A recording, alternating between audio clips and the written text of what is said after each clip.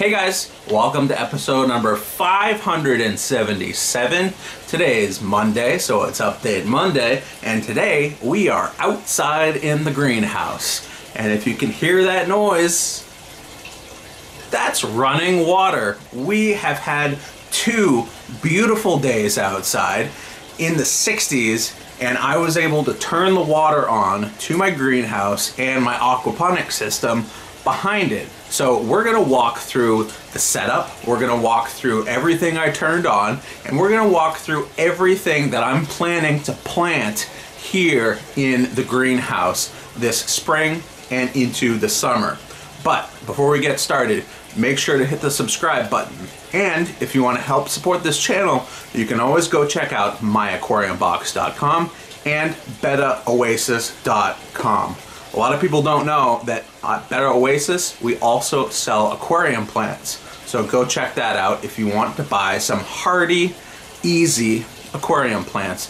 We've got new inventory every single week, so make sure to check back for some really nice fish and plants shipped direct from Florida. Anyways, guys, let's get to it. We got a lot to cover. It's actually getting dark out as well. And of course, today was a rainy day. So come along with me and learn how to be a better aquarist. All right, look at this giant mess. The water actually has not been this low in the 1,000-gallon pond for quite some time. In fact, all throughout the winter, it was all the way up to the tippy top. And only when I dropped my pond pump back in and turned on the power, did this water level drop. And I would say it's dropped about 1/3 of the way. It's about 300 gallons that's been pumped up from this pond into the greenhouse. Now we'll go take a look at the bins in the greenhouse full of water pumping in just a minute. But as you can see, our overflow here, the return line to the sump area is going nice and strong. We're getting a lot of oxygen and aeration in the water. And as you can see here, we've got some water movement along the top of the pond as well.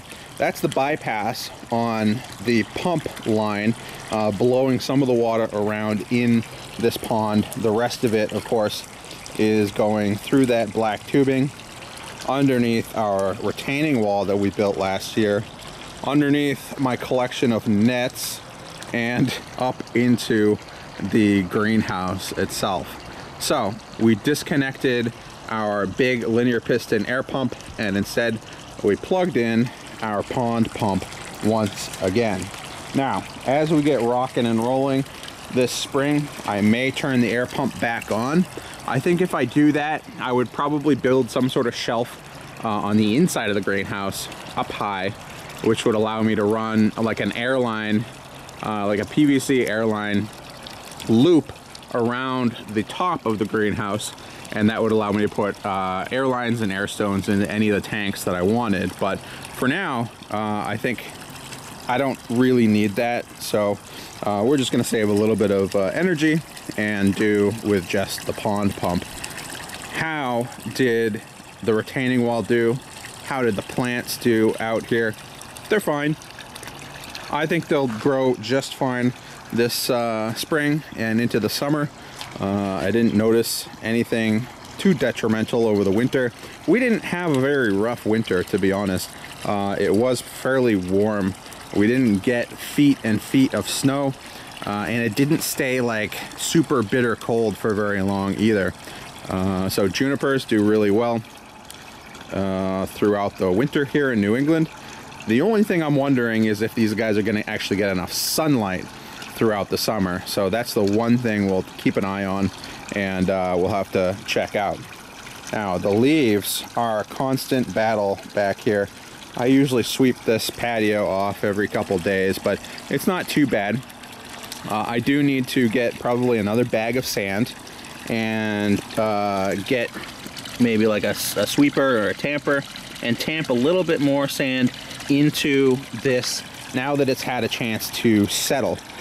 It was really important to let this go through like an entire winter cycle of thawing and ice and snow being packed on top of it to help all of that sand settle, to help all of the water that was draining off sort of make that sand settle. And I think it's at the point now where it's basically locked in. I remember right after I put it together, some of these pavers were a little loose, and now they're not that bad. So with a little bit more sand, we should be in pretty good shape. Now, the million-dollar question: did the goldfish survive? Yes, they did. I used some of my big Sarah nets here, pond nets, and I was able to scoop out a lot of the leaf litter that was on the edges of the inside of this pond, and I did catch at least 3 or 4 goldfish, and they were all alive, they're all healthy, swimming around, and yeah, I think all of them probably survived. I won't know for sure here until I do a big water change on this system. I haven't done that yet. It's something that I'm going to do this week once the water warms up a little bit. It's still pretty chilly here, and the water, when I turned this on the other day, the water was shockingly really cold still. So I guess that's probably a good thing. It means that all of my insulation is actually working, and it's keeping the water cold when the surrounding ground is cold, and vice versa, it'll keep it warmer as well. So not a bad thing, but it's gonna take some extra time to warm everything up. And the best thing that I did to do that is actually to turn the pump on, because the greenhouse is basically a nice warm environment, and the water that are in those 60-gallon Laguna tubs on the inside get a chance to warm up. There's warm air all around them, so they warm up, and then when the water spills out here, it warms up too. So this is what it looks like for right now. You can see there's some nasty scum on the sides. What I'll need to do is just come around here with a brush and sweep all that out, and then I'm going to do a big water change to get rid of the green water that we see in this tank right now. I was kind of shocked how much algae growth there was in here. Even in the middle of winter, there was an algae bloom, which is crazy to me. I would think a lot of the algae would be dormant, but nope, it was green water all the way through the winter. So we'll do a big water change on here. We'll clean it up, we'll siphon off the bottom, and hopefully we can get to see the actual fish that are in this pond within the next few weeks. Once it warms up enough that we can get some fish shipped, what I'm looking to do is get some goldfish shipped. I may go someplace local. I may get them online. I don't really know for sure yet, but I'm looking for a few different species of goldfish to stock this pond. I was sort of torn between going for more of like a native fish, or going for some koi, or going for goldfish. In the end, I sort of decided that 1,000 gallons is a very large tank, but it's not very large when you talk on the scale of koi. So I wouldn't really be able to house more than a few big koi in a pond this size. It's only 1,000 gallons. It's only 4 feet deep. So it sounds like a lot, and if it was indoors, it would be gigantic. But when it's outdoors, it's not actually that big. So goldfish stay quite a bit smaller. I can get a good school of probably a couple dozen goldfish in this pond and really enjoy them throughout the summer months. What goldfish am I gonna get? Well, I haven't done a ton of research on goldfish yet. However, I do know that they can survive the winter here now, which is good. The goldfish that are in here currently are just your standard run-of-the-mill feeder goldfish, comets, whatever you want to call them. I got them from Petco like 2 or 3 years ago when I did my 55-gallon chop and flip barrel aquaponics experiment. They survived that. They survived the winter in the fish room, and now they survived the winter out here in the pond. Now that I know goldfish will survive, I'm ready to pick up some nicer goldfish, some more expensive goldfish, and hopefully those will do just as well. Now, I do want to get something that is able to avoid predation. There are great blue herons in the area, there are raccoons in the area, and when this water is back up to the top, raccoons would love to fish for some goldfish in here. So I don't want to get anything that has, you know, a bloated or distorted body. I'm really not a big fan of any of those types of goldfish. I don't want anything that has gigantic fins where it can't propel itself and escape from predation. What I want to get is something that's hardy, that is a fast and good swimmer, and won't have any problems escaping if it was to be attacked by something else. So I think the front runner in my mind right now is the Wakin goldfish, W-A-K-I-N. It seems like it's a little bit rarer of a goldfish species, at least in the US, but it is very striking, and it has shorter fins, and it's a faster swimmer, but it has some really nice coloration too. So Wakin goldfish, if you guys know of anyone that has them in the New England area, I would definitely be interested. But I think that may be what goes in this 1,000-gallon pond. Now, as you can see, we've got some cleanup to do in this area. One big thing that I want to do is fence this pond in. I want to make sure that no one stumbles into this area. I want to make sure no animals get in here by accident, and I may even install some sort of wood or log or something to allow some animals to escape as well. You wouldn't think it would be a problem, but it definitely could be a problem. So what I want to do is make sure this is a safe and secure area, and now that it's set up and running, this is the time to do it in the spring. All right, enough talk out here. Let's head into the greenhouse itself while we still have a little bit of light left, and let's check out the inside of the greenhouse. All right, inside the greenhouse now. It's quite a bit warmer in here, which always amazes me. Even on overcast, cloudy days where there's no sunlight, hardly at all, it's still quite a bit warmer in here, which is awesome. And even though we get longer days, more sunlight out of the days in the summer, I'm always up later than that. So what I was thinking of doing as an addition to this greenhouse this year is to find some sort of either waterproof or vapor-proof shop light and hang it down the middle of the greenhouse and just use it when I'm out here at night. I do have two lights currently in here. One is over there and one is over here. These are solar powered, and they've got the little sensor on them, so they'll kick on when the sun does eventually go down. But what I find is they don't hold a really good charge. They don't really have a very large solar panel or battery, and so they don't last more than like 20 or 30 minutes usually. It's basically a fancy version of a garden light that you would see along a pathway. So those don't really cut it, and what I do want to be able to do out here is work while it's dark out. You know, 9, 10, 11 o'clock at night. I think it would be kind of cool to shoot videos out here.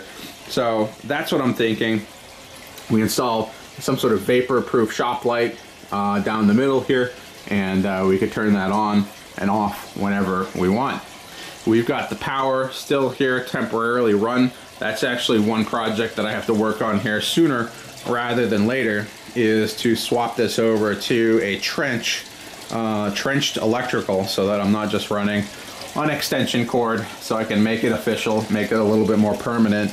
And we do have a 3-pronged power plug here, which has the watertight seals on them, so we can plug in up to 3 things out here in the greenhouse. So I'm thinking we've got the water pump, we've got the air pump, and if we've got a shop light, that would be everything I would need out here.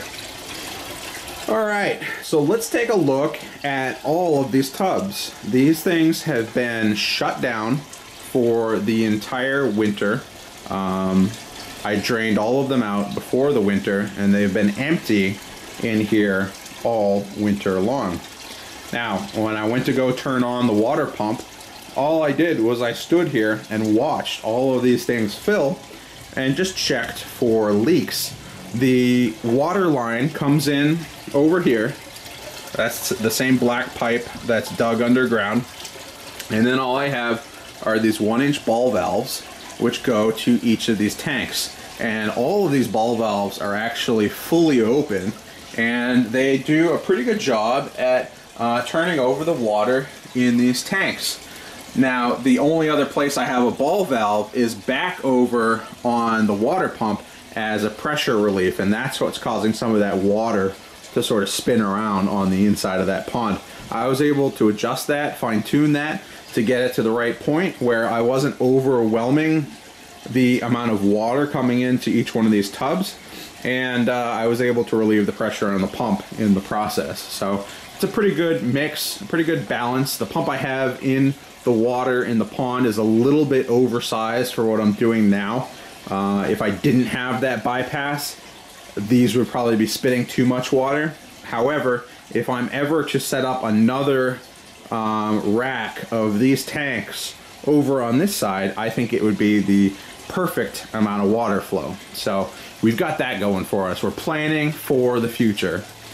And speaking of planning, we got a lot of stuff going on the top here. We got a lot of stuff to look at, and we don't have a whole lot of light. But these are the 3 junipers that I'm going to do bonsai style.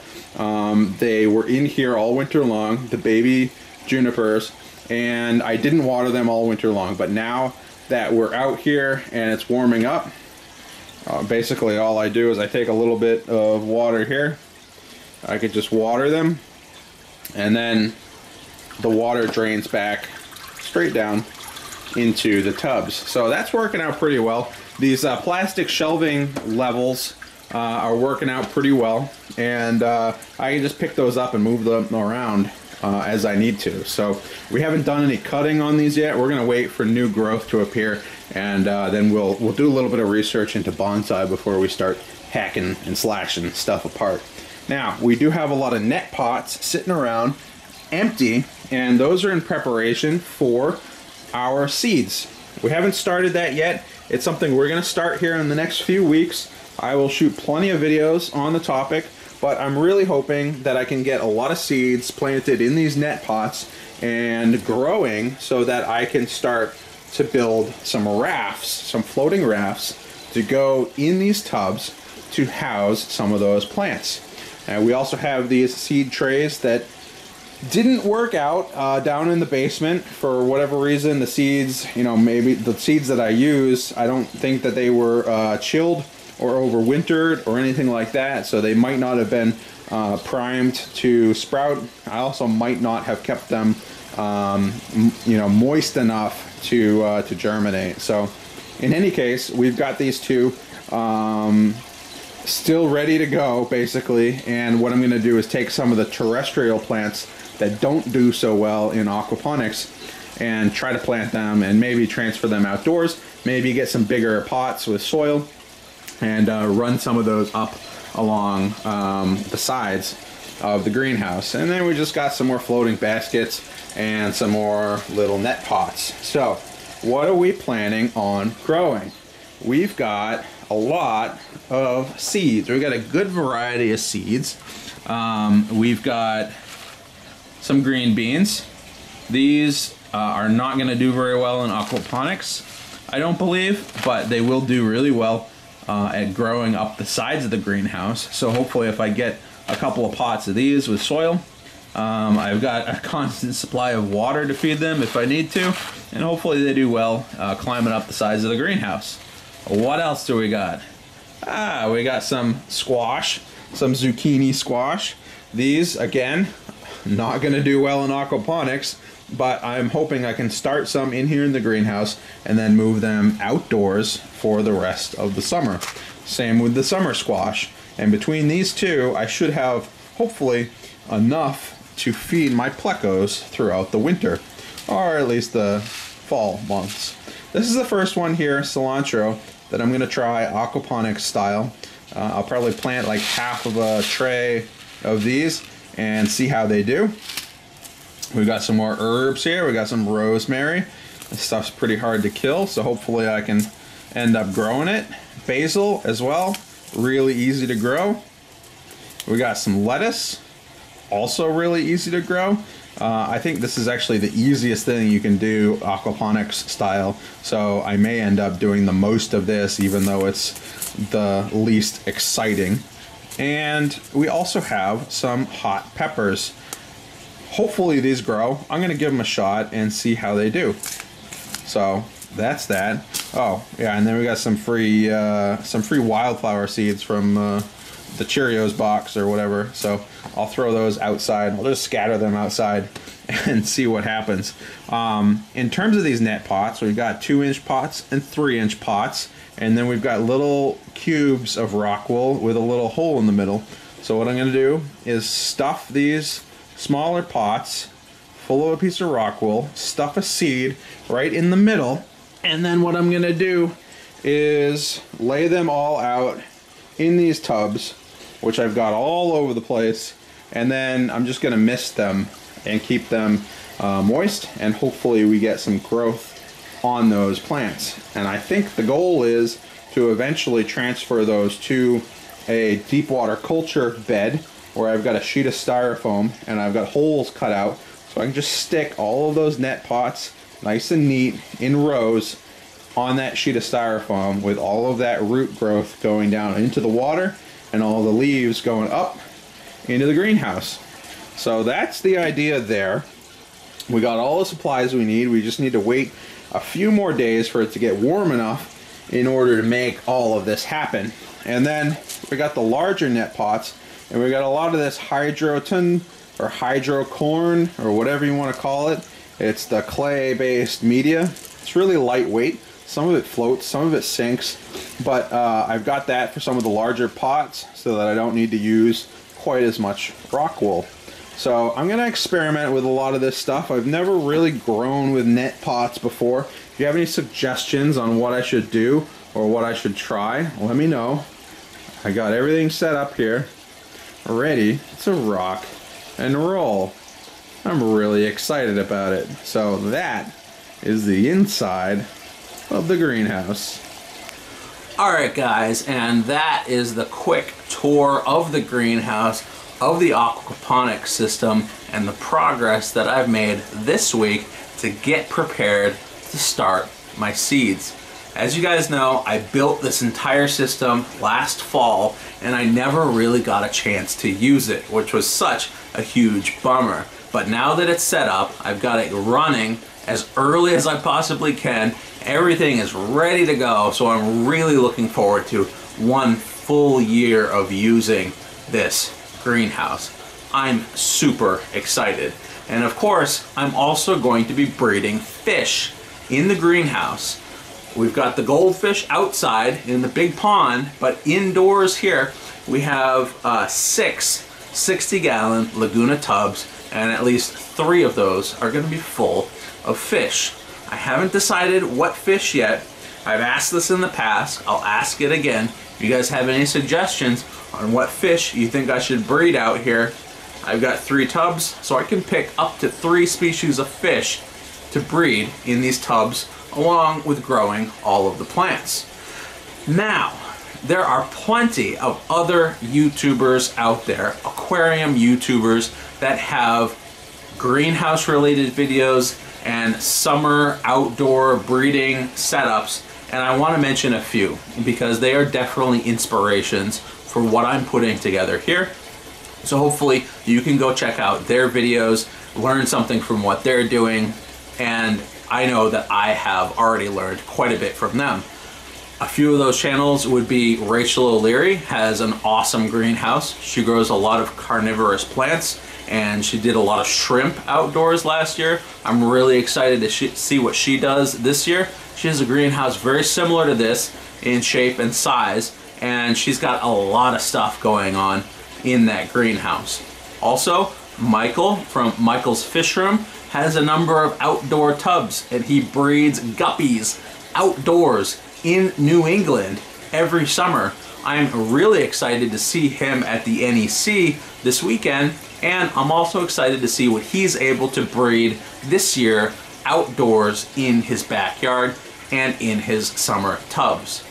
Also at the NEC is going to be LR Bretts. Lucas is attending the NEC. I'm excited. It's the first time I've seen him at that show, which is happening this weekend, by the way. He also has a number of outdoor tubs. If you go check out his videos, he has a ton of outdoor tubs all over his back deck, and it sounds like he's gonna make even more this year. So hopefully all of those people are very successful with what they're doing.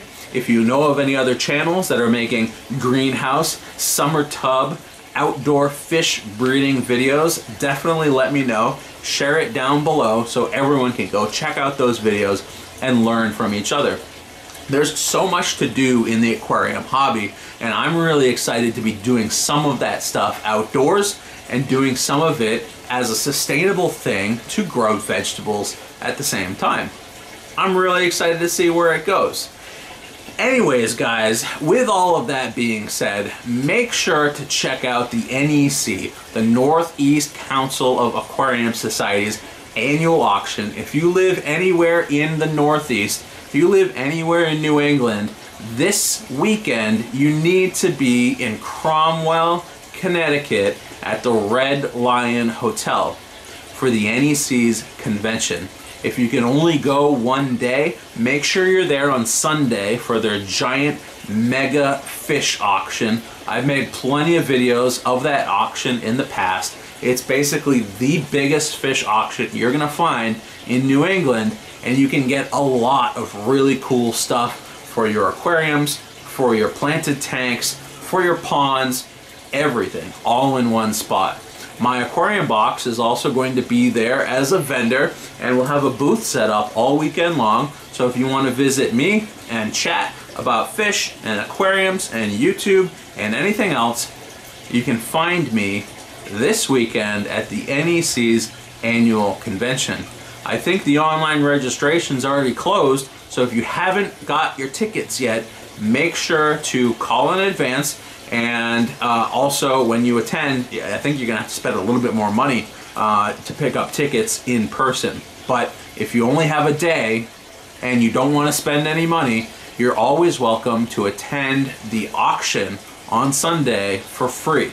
I think a bidder card costs $1 or $2, but after that you can bid on as many fish as you want, and hopefully you also bring your own fish to enter into the auction as well. And if you do that, I believe the bidder card is absolutely free. It's a lot of fun, and I hope to see you all there.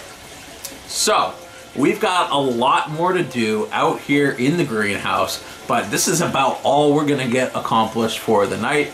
The sun is setting, and it is pretty chilly outside. So, I'll be at the NEC this weekend, then I'll be back to working on this greenhouse, getting all of my plants planted, getting all of the fish set up, and my water changed, and everything else. This is gonna be a big project, and I'm really looking forward to it. Anyways, guys, as always, if you want to help support this channel, you can go check out myaquariumbox.com and also betaoasis.com. Anyways, hope you guys enjoyed, and I'll see you guys later.